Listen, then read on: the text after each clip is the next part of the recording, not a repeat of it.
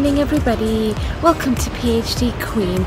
I just thought I'd film the morning walk that I'm having and take you on a beautiful sunrise in Abu Dhabi. July has been a month of intense writing, reviewing of drafts, and a focus on chapter 2 of my thesis, which is the review of the literature. So what happens before one starts to write is that you read extensively.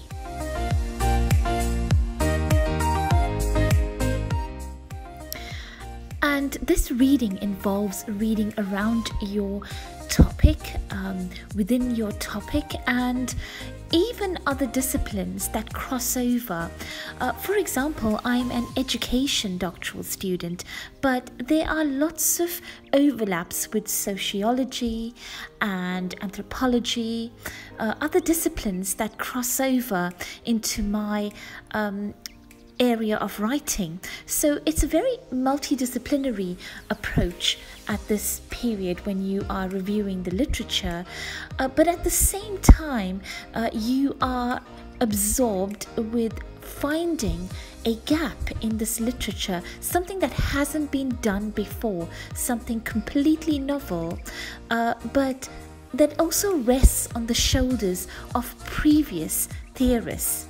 Sometimes in scientific research, most often brand new discoveries can be made or brand new ideas can be put out there in a thesis. However, in more qualitative social studies, one rests one's theory or the contribution to the body of knowledge on the shoulders of giants, and one of the giants that I rest my thesis on is the French sociologist Pierre Bourdieu. Now, if you know me, you would know that I do love a lot of things French food, French fashion, so I'm really glad that something French has creeped up into my thesis. However, Pierre Bourdieu was a French sociologist that was and still does impact heavily on most social scientists and their thinking. He has influenced the literary critics, he's influenced anthropologists, ethnographers like myself, and basically philosophers around the world have been influenced very heavily by Pierre Bourdieu, whose focus is on class and culture. And he came up with a very important concept that is used in my thesis, which is the concept of cultural capital.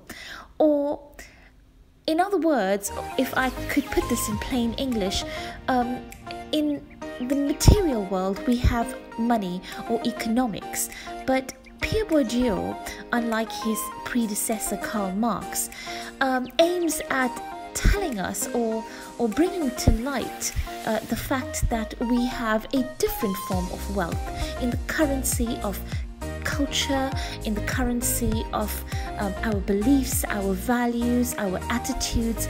These are all forms of currency for Pierre Bourdieu, and the human being can be understood through other means. Class, divisions and inequalities in society can be understood by these various different currencies, not just economic currency or wealth in the form of money or possessions, as his predecessor Karl Marx had endeavored to explain inequality.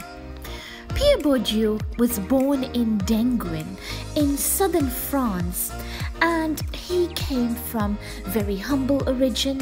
His father was a postal worker who married Marie Claire in 1962, and they had 3 sons.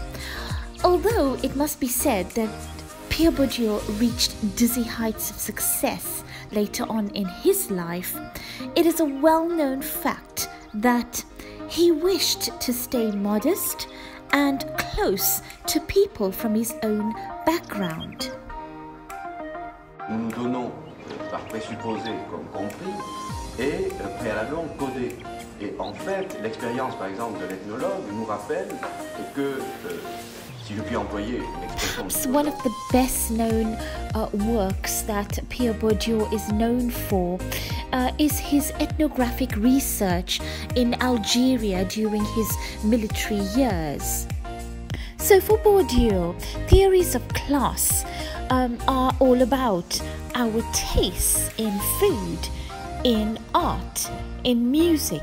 All these Bourdieu found to be currencies or cultural capital.